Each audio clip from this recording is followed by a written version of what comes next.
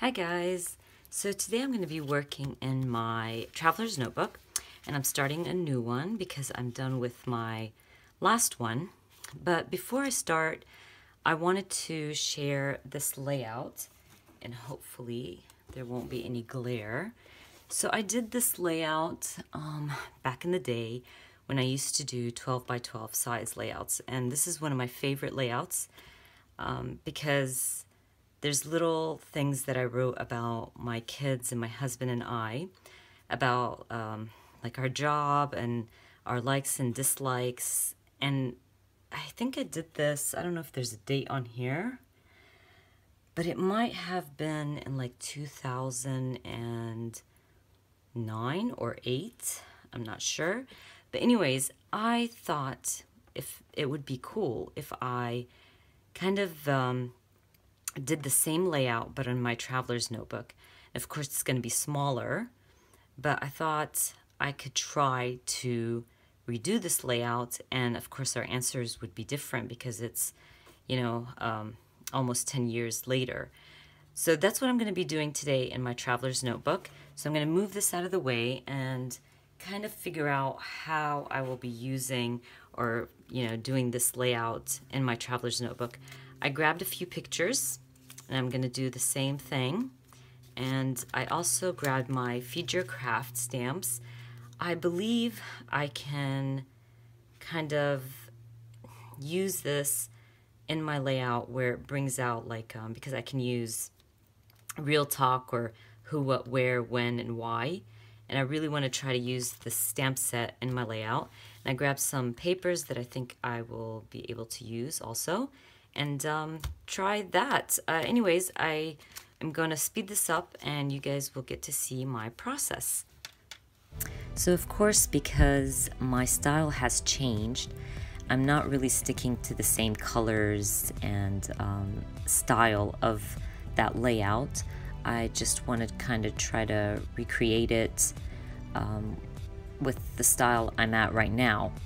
So I'm just going through my paper and I'm sticking to some pink, white, and black, and thought I could add my daughter's picture and myself to the pink pattern paper and my son and husband to the black and white. And all I did was chose my paper and I will be sticking it down.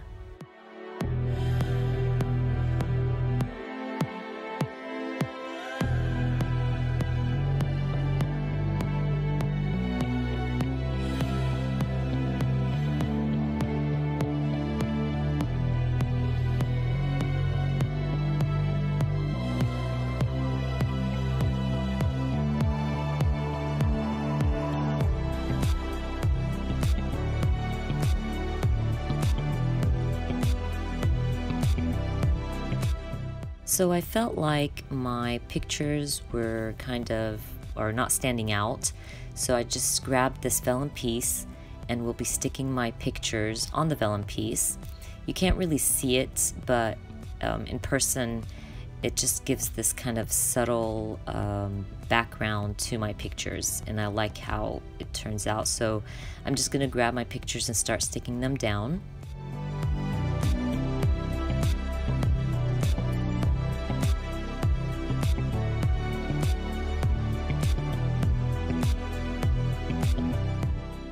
So once I'm done sticking my pictures down, I'm going to grab my Feed Your Craft stamp set, and I really like this stamp set. I thought I will definitely be using that speech bubble, but it's kind of big for my layout, so I decide to just stamp half of the speech bubble, and I'll be stamping a bunch of those because I thought, like my 12 by 12 layout, I had some little questions like your dislikes and likes, and I thought I would do that inside the speech bubbles.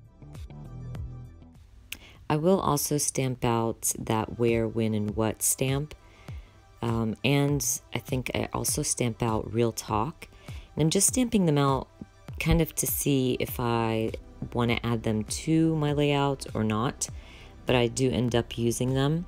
And all I'm going to do is start cutting out my speech bubbles, but I will save you from all the fussy cutting.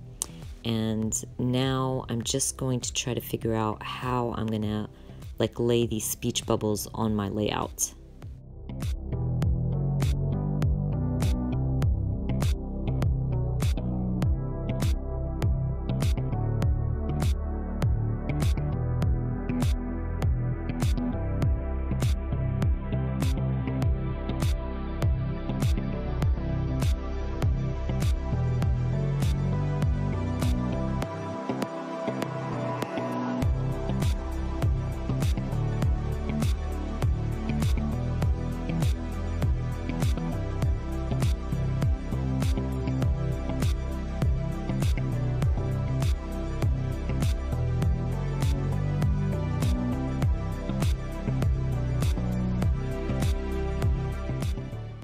So because I stamped a lot on white paper, I decided that I'm gonna restamp that who, what, where, when, and why on my pattern paper.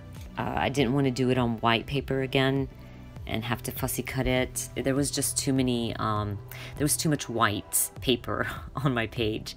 So I like how it turned out. I will grab the stamp set again, and I just grabbed this stamp that said he said, she said, I said, and I thought it would work perfect if I just added it under everybody's speech bubble and kind of just ticked off he said for my husband and she said for my daughter, so on and so forth.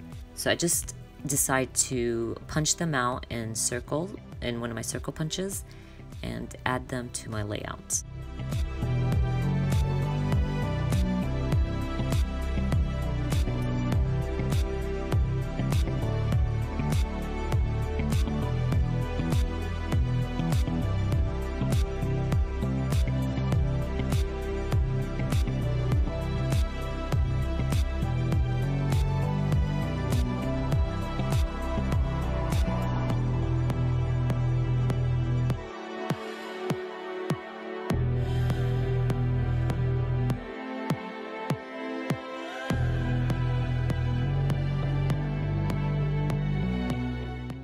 So I want this stamp to kind of stand out, so I do grab some black paper and back it up with the black paper, and I will grab another stamp that has that pencil, which is adorable, and we'll be stamping it on that floral pattern paper.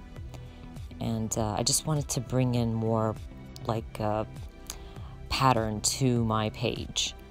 And it turns out pretty good, and I will just stick it right on top of that Real Talk stamp.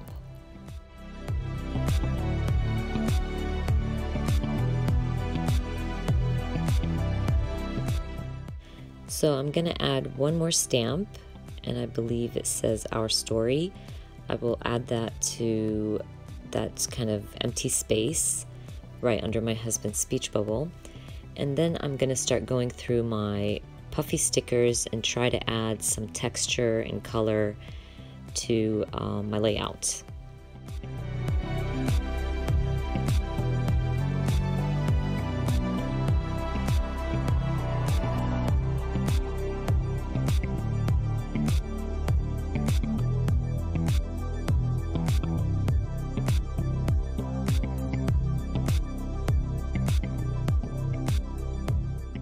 So I really want to add a flare also to my layout, and I will stick to one. I believe I grabbed the all day everyday flare, which works really well with my layout because this is how we feel all day every day. And I will grab a different stamp set, also Feed Your Craft, and we'll stamp out one of these cameras on pink pattern paper. I will fussy cut it out and add it to my layout.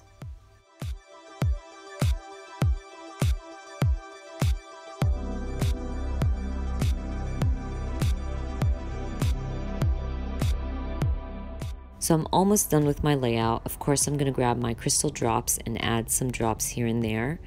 But I'm so happy that I recreated my old layout of my kids and my husband and I. It's really nice to kind of look every few years and see how your style has changed, and mine has changed dramatically. and it's pretty cool to redo a layout that you loved at the time and still do, and that layout means so much to me, so redoing it was a great idea. Anyways, I hope you guys enjoyed this video. Please give me a thumbs up and subscribe, and I hope to see you guys soon. Bye!